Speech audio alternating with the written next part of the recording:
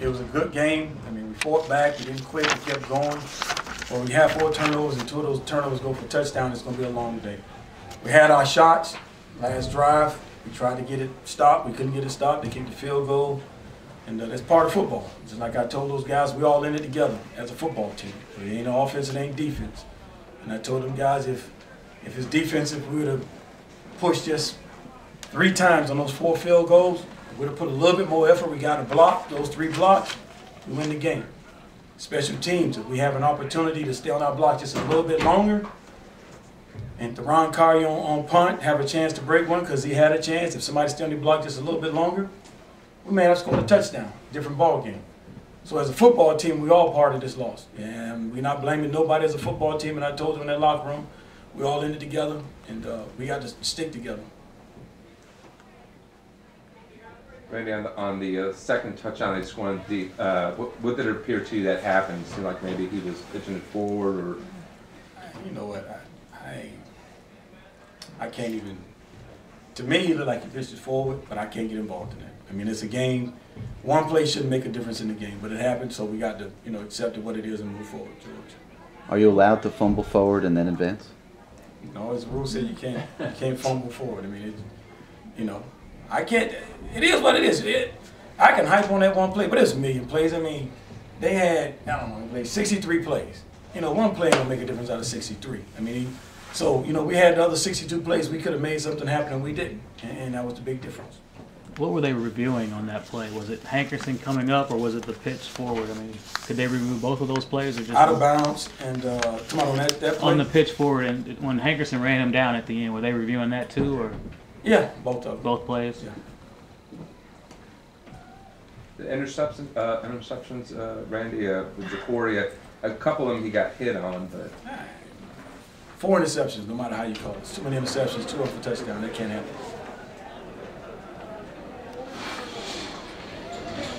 Did they give you any kind of explanation as to why they didn't review? I mean, the ball was fumbled forward 2 yards. I mean, it wasn't even.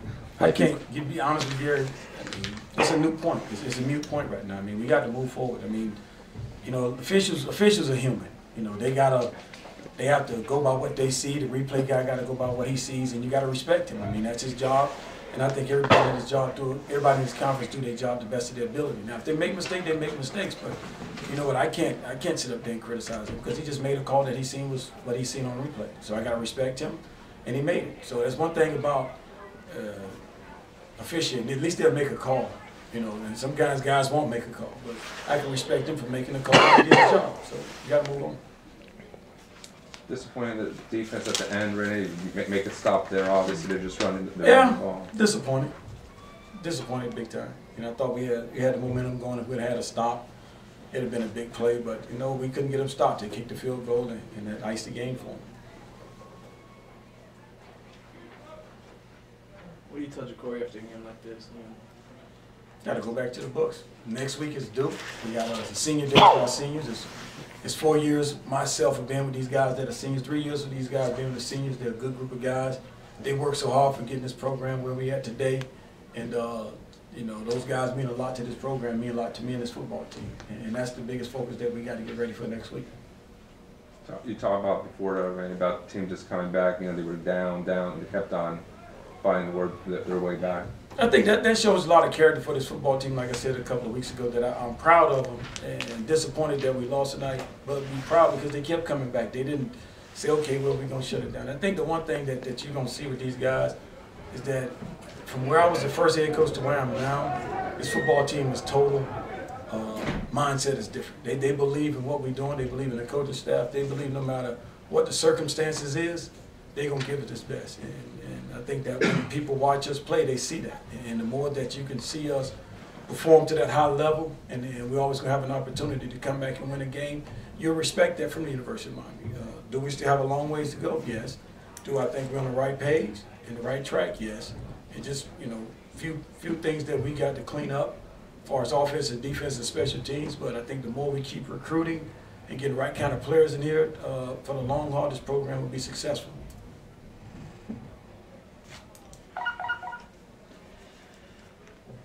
Any more questions? Did you expect Harris to be as good as he is? Ja'Cory, yeah, you know what? I've been watching Ja'Cory for a long time because of his high school, and me and his dad kind of know each other since like 10th, 11th grade. So I've been watching him through high school, and he's always had the same demeanor that he always had. A lot of people don't realize this, but Ja'Cory came to high school as a basketball player. And, football coaches went and got him out and brought him on the football field because they saw him throw a football one day, and that was the way he got started into football. How'd you guys prepare for Houston? Houston. Their running back. Well, you got to give me numbers. Oh, I'm sorry. Numbers. What is his number? 32. We know he's a big banger. We know he's a big banger, and I thought the first half, the second, third quarter, we did a great job. The one drive, he was slamming it up, and now we was, bouncing off him a little bit. Guys were taking chances, and that happens in situations like that. When the guys trying to make a play, trying to make a tackle, they're going to run in there and not do their assignments. And for the most part, I thought the guys did a good job. He's a tough running back. He's a guy that carried the load for him, and I think that's what they'll probably do the rest of the year, knowing Coach Davis. He's going to use that guy a lot more. I understand a loss is a loss, Coach, but you got to feel good about your team. They have 4 turnovers, but you still have a chance to win towards the end of the game. Yeah, we did have a chance to win. It's just hard. That's all for me as a coach, because you put so much into it. The kids put so much into it, and the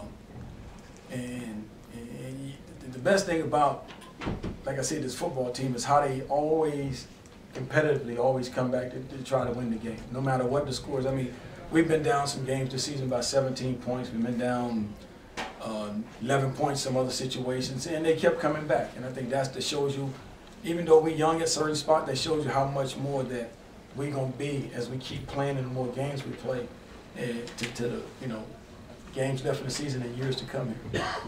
Is that the biggest improvement you've seen since the beginning of the season? Yes, really did. I think that when you watch, because we're an exciting football team to watch, to be honest. I mean, the ratings, probably TV love us more than anything, because we always have ratings. And you watch Miami play, you can never count them out. And with this football team, you can never count us out. I mean, besides the Virginia Tech game, I think that we did a phenomenal job this season. I mean, we lost to Clemson in overtime last throw of the game. That was a tough one. Then we come back tonight, was down some points, had an opportunity, couldn't stop them on defense, then we went down the field, just didn't have enough time to get it done. So it's always going to be a team that's always giving an edge, but the more we play, the more we learn. And I think you get better each week as you keep learning as you're playing football. That's it. All right, take care. Thank you.